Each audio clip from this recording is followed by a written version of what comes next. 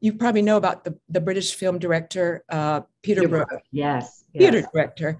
And he invited Moshe to collaborate with him in his famous Théâtre Bouffe du Nord and also in the Teatro Campesino, which is actually still exists these days.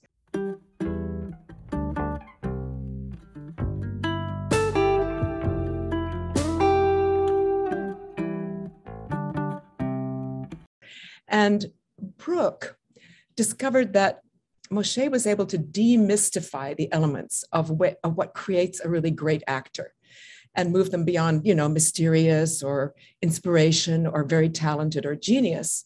He agreed with Feldenkrais that embodiment is the most concrete foundation of the work of every actor.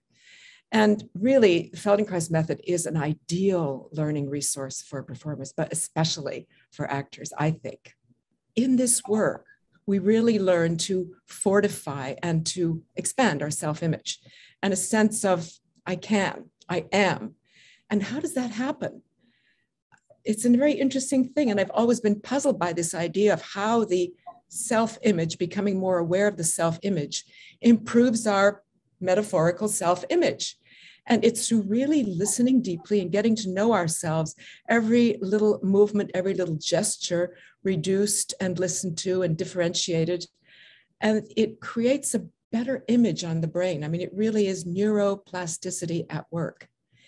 And he said famously, we act in accordance with our self-image. This self-image, which in turn governs our every act, is conditioned in varying degree by three factors: heritage, what we inherit, education, and self-education. And this was his big thing, is he thought self-education was the most important thing for us, because maybe what you got in school did not serve you. So I really love that. And he also said, our self-image is a body image, which not only determines what we think of ourselves, but also what we do and how we do it.